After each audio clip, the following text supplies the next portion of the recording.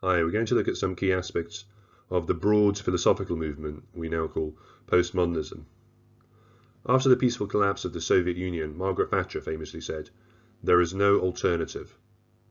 Fukuyama suggested it was the end of history because historic events like wars and revolutions would not happen again now that Western liberalism had won.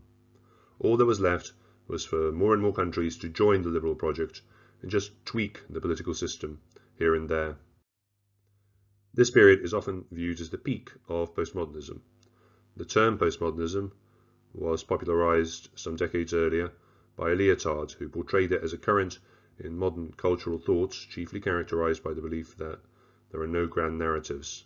For example, when people in medieval Europe had a swollen foot, or a neighbor they suspected of flirting with their husband, they could fall back on the grand narratives of Christianity.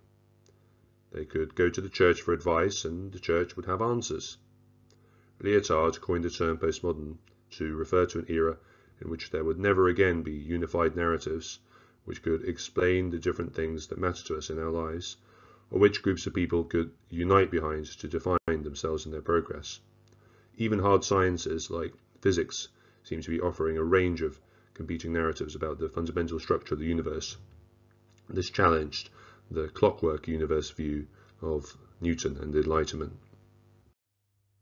If there are no grand narratives, then the way that teachers, governments and scientists get people to agree on what is true is a matter of power and discipline. We all have the will to gain power over others and to keep others from exercising their power over us. So we create categories like progress and crime, and institutions like schools and prisons and labs to sustain our current power structures.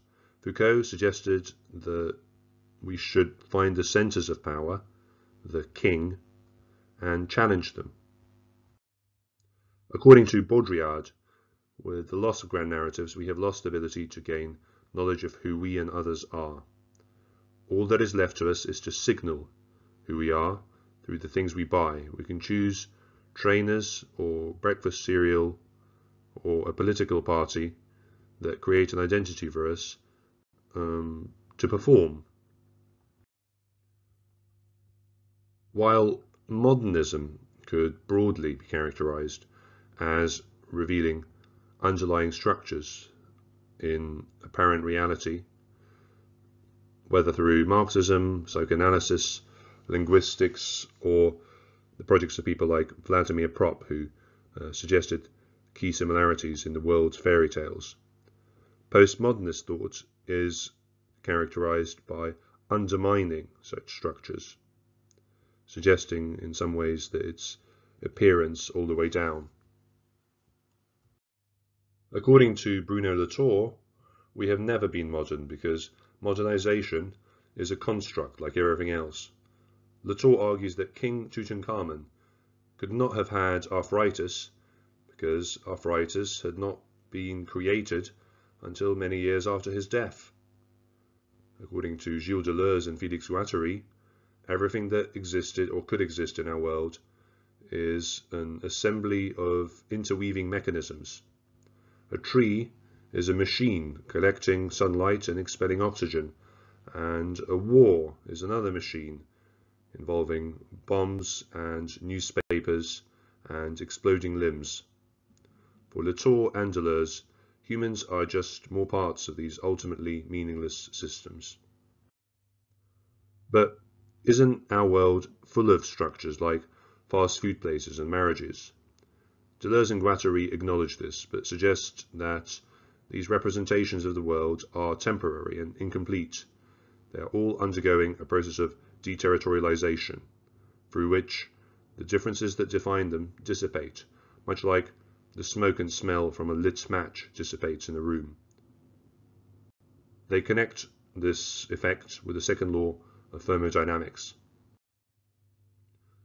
Fast food places are already having cashiers replaced by self-service checkouts, and extra tables are being removed because Uber deliveries have reduced the need for them. In Papua New Guinea, where wedding guests would bring specially chosen gifts to display they are a big man in a ritual dating back centuries, some are now setting up a contactless debit card machine at the entrance. The ritual is being deterritorialized until there is little difference between it and buying a Big Mac.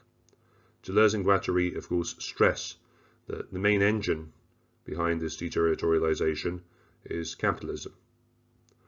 Far-right philosopher Nick Land follows them in suggesting capitalism is in fact an unstoppable artificial intelligence.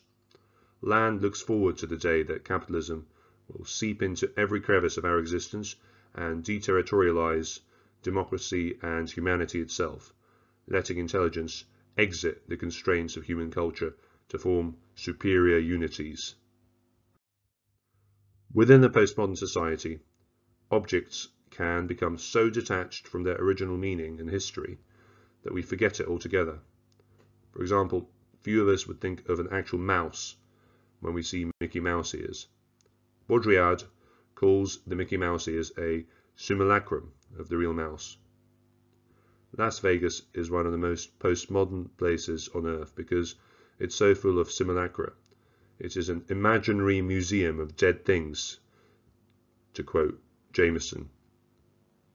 You see the Eiffel Tower next to a Sphinx, next to a giant Coke can. We would not ask the architect if she has Egyptian ancestry or what the flashing blue eyes represent. We accept that it is there because it's fun and exciting and works at getting us to go in and spend money. This is why Lyotard argues grand narratives like Marxism will never work. We don't want things that are better or truer because we are satisfied with the simulacra. Most people know how sausages are made, but we want the sausage meat anyway. No matter how bad our lives might be, capitalism has provided us with enough things to satisfy our desires. In fact, most of us are likely to fight for these simple pleasures than fight for a revolution, after which we might not be able to finish watching our favourite TV series.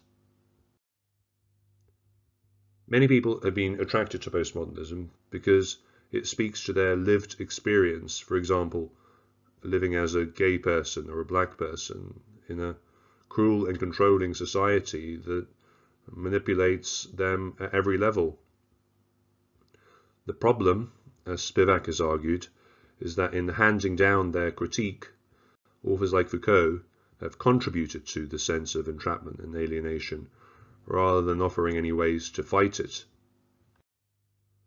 Though Baudrillard's critique of consumerism echoes criticism of capitalism made by Catholic theologians back in the Enlightenment, something about his account still strongly resonates with us today. Baudrillard seems to capture our experiences in modern life, especially in the age of the internet.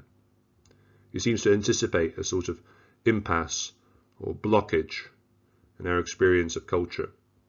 Mark Fisher called this cultural style capitalist realism. You can read his description of capitalist realism in the experience of Kurt Cobain and grunge music. But what if this cycle of temporary pleasure and frustration, or as Fisher calls it, depressive hedonia, is itself a product of capitalism? What if Baudrillard's story about our society sounds so appealing because we have ourselves internalized the capitalist ideology which produced it?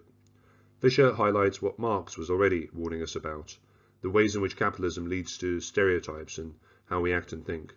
Fisher highlights the ways in which capitalism limits our imagination of possible alternatives by severing us from others and from basic concepts like public space. We are instead handed down the fake freedom of the Uber driver, being given apparent personal choice while really being forced to internalize the regimes of control and accountability that a worker would get from a boss or foreman a century ago. In our own time, Adam Curtis can have his documentaries about the ravages of capitalism aired on BBC because the only antagonists in the story are us and our consumerism. As Fisher puts it, citing Slavoj Žižek, it is almost like being critical of capitalism at this symbolic level is what's necessary to keep allowing yourself to perpetuate it. Postmodernism can also be seen in American analytic philosophy. Richard Rorty, following a tradition that includes John Dewey and Nelson Goodman, argues that epistemology is unnecessary because there is no such thing as truth. There is only agreement, which can always be renegotiated.